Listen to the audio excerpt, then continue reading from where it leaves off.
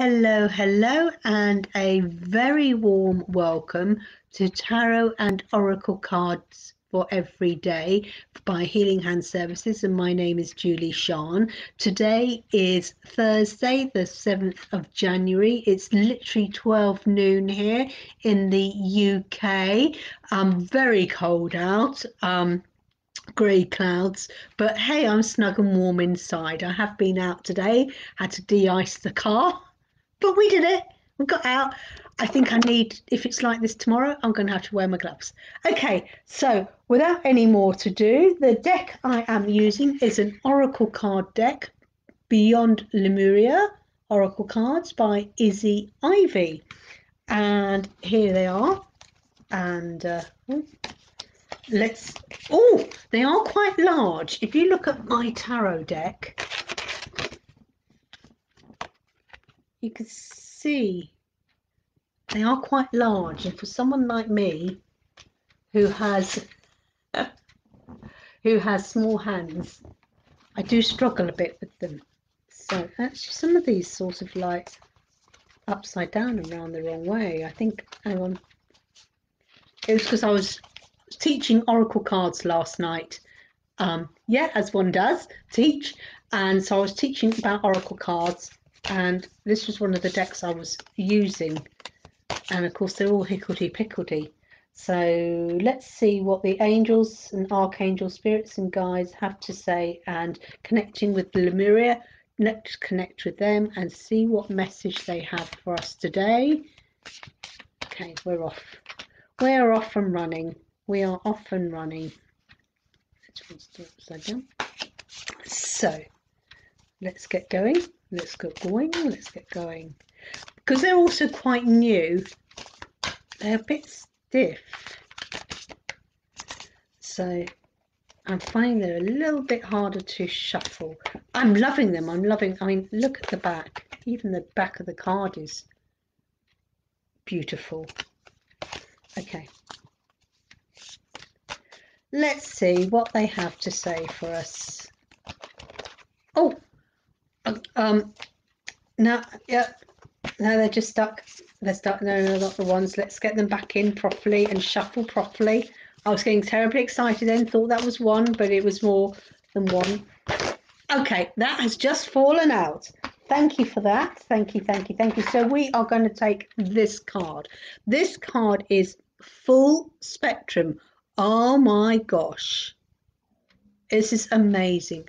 Full spectrum. Right at the bottom are crystal skulls. We have that beautiful 3D star. We've got in her legs, and here is all very earth ground. She's got in her base chakra, she's got a beautiful flower telling you to connect with the ground, connect with Mother Nature. She's got all the chakras there, red, orange, yellow. There's green, blue and indigo. So connecting with your 7 major chakras. She's also connecting with her ground based, oh God, earth chakra, which is in the earth. She's also connecting with her higher. So it's saying full spectrum. Connect the whole of you, not just your physical body. Connect with your spiritual body. Connect with your aura.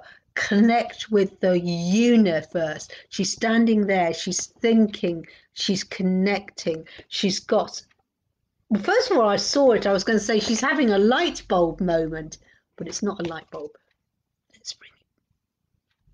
It's like a massive big diamond above her head. So the colour, because it goes red, indigo, violet, and then the colours get like platinum, white. So this is really connecting. The flowers are out in blossom. So she is blossoming. They are white. They are white flowers which connect with spirituality. Her wings are like, to me, they're what I would call insect wings. So she's connecting with the fairies and the elementals. You can tell the difference between angel wings and fairy wings. Angel wings are normally made out of feathers. Fairy wings are made out of insects such as dragonfly wings, butterfly wings, ladybird wings, anything that's got wings, moths. That is how you can tell the difference between a fairy and an angel. An angel normally is represented by feathers. So if you ever see the wings of an insect lying around, that's a message from your fairies. If you see a feather, that's a message from your angels. So she is connecting with earth, the ground, Mother Earth. She's connecting with the elements, earth, air, fire, and water in her whole body. And she's connecting definitely with spirit. She's connecting with everything. Look at all the colours. Look at all the symbolology we have there. There's some, even around, I was talking yesterday in class that someone says they didn't like the borders, but what and yes, it looks like she's got a borders here around the card, but it's like pillars. She's being supported because the pillars themselves have got images in them as well, so she's being supported in everything she's wanting to do. She's actually kneeling down. You know, when you kneel down and give thanks. So she looks like she's giving thanks. And it says full spectrum. Coming out of the diamond are roots. She's rooted into Mother Earth. She's rooted into the crystal skulls. She's rooted into everything she does. So let's see what this is card number 26. Handy shoes there. Oh, and it opened immediately. Oh my gosh, immediately on the page of the full spectrum. So let us see Izzy's interpretation of this card. There is so much energy and so much visualization in here that you could almost do the reading without using Izzy's interpretation, but I like to read her interpretations. So her first part of the interpretation is creating heaven on earth by honoring the perfection of nature's cycles, going beyond the judgment of good and bad and merging of duality, raw nature, earth wisdom, connecting to ancestors, shadows as the fertile soil for exponential growth. The way forward is in the whisperings of the land, honouring the full spectrum of life. Yes, absolutely. Because we've got the crystal skulls, but skulls is, you know, when you die, what's left? Just your skeleton, the skull. What does heaven on earth look like to you? Do you imagine lush green nature, ancient forests, pristine beaches, crystalline water systems, and all the planet's residents in full health, living in harmony with each other? And yet, nature in its purest, rawest form is a balance of life and death, growth and decomposition, and eaten and be eaten. In one way or another, this is the natural flux of life. We already live in Eden, but our efforts to own the segregates bring us further away from this paradigm. Power trips, the need for imagined security, fear or avoidance of the shadow keep us out of our freedom. This is so true. The need to preserve and hold on tightly only stunts our growth and leaves us drowning in a sea of plastic. The real disease on earth, the barrier to Eden, is in our minds. Life happens, but it is our perception of good and bad and of black and white judgments that prevent us from seeing the grander truth. When duality becomes one, we will find Shambhala before us. Perhaps we can find inspiration from nature and the animal kingdom. Absolutely. Does the tiny frog spend its day anxious over its vulnerable future? What happens when we realize fertile compost greets us when we allow ourselves to transmute our pain? When we honor all that came before, our roots are nourished and we grow with more vitality, vibrancy, and life force. We can anchor more light for the collective and in turn seed new growth. God, this is amazing. What happens when we realize the keys to our future are in the wisdom of the earth and the dreamings of the indigenous? That the answers are in the geometry of the macro and the microism, the nurturing embrace of oneness, in Mama Nature's arms. What happens when we find peace within the full spectrum of life? Even the notion of separation, this disease, can be symbolized as no more than a blackened leaf on a healthy tree. The ebb and flow of our evolution and devolution is a temporary blip in the universe. The message is to be what we can, to ground heaven on earth, but not out of fear. We often try to avoid or run from negative situations, but when fear steers our decisions and actions, far more devastation can result. When we choose to let our hearts lead us away from stories and outdated patterns, our challenges become the fertile compost that feeds our ascending tendrils as they reach to the heavens and ground its light back onto earth. God, what powerful message here. Her divinatory meaning, this is Izzy's meaning of this full spectrum card. I just think this is awesome.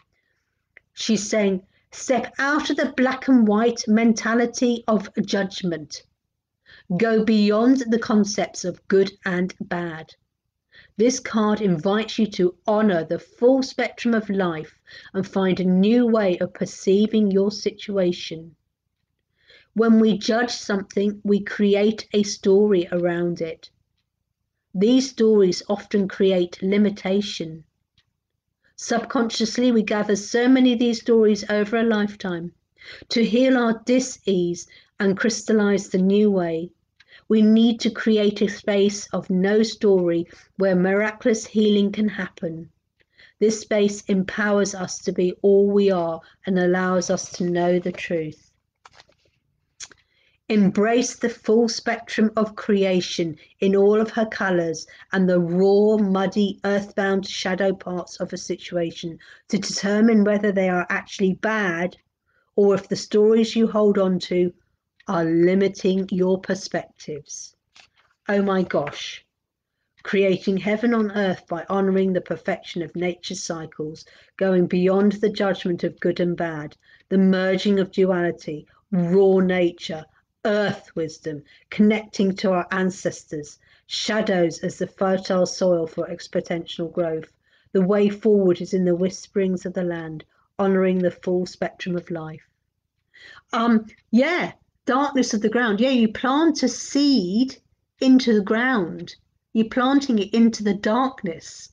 The seed feeds off the darkness of the soil, the fertilizer, feeds and grows, and then it comes through the top of the earth and out into the light. Get out of your comfort zone once in a while. Absolutely, Joe. Absolutely. Hi, Donna. Hi, Joe. Absolutely. What an awesome message. You need to step out of your self-imposed boundaries and embrace the full spectrum of yourself.